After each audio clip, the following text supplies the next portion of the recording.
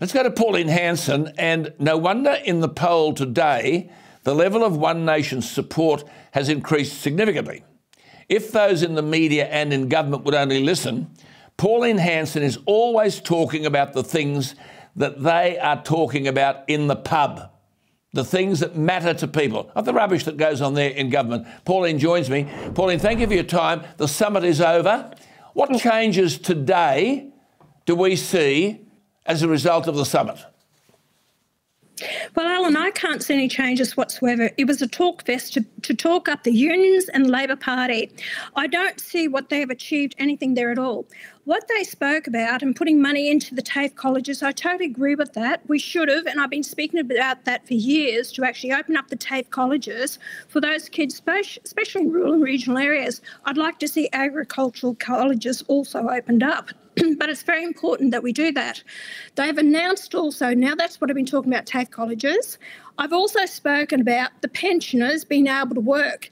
That's what Albanese announced. I spoke about that well before the last election. Pensioners, aged pensioners, should be able to work. But I wouldn't put a limit on it, Alan. Let them work. Let them go and earn whatever they have. They've worked all their life. They are entitled to the age pension. Let them work as much as they want to. I've made that point here many times. I've made that point many times. Let them work and keep their pension. And they're reliable. They're experienced. They're, they won't be lying in bed in the morning. And it's very good for them and good for the nation. And why? That could have been done today. That could have been done, couldn't it, with the stroke of a pen today? Yeah. So I'm pleased to see that Peter Dutton's taken it up. It's been my policy. I've been pushing for it for the last 6 months, and it's good to see. The whole thing about the Talkfest is about the business councillors agreeing with the unions to bring workers in from overseas. Alan, that won't cut it for the people here.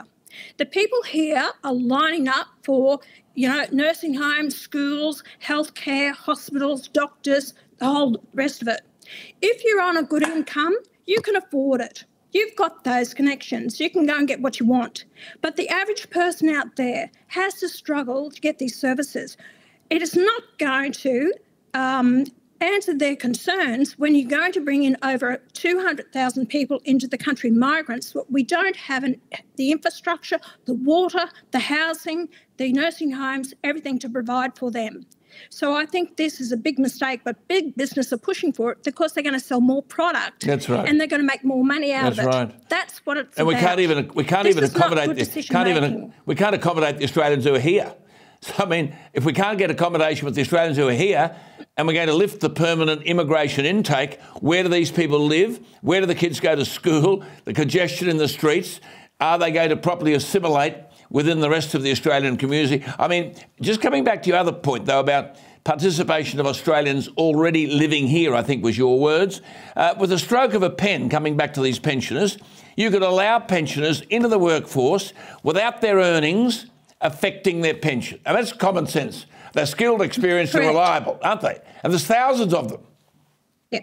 I've got the older person working for me in my office, Ellen.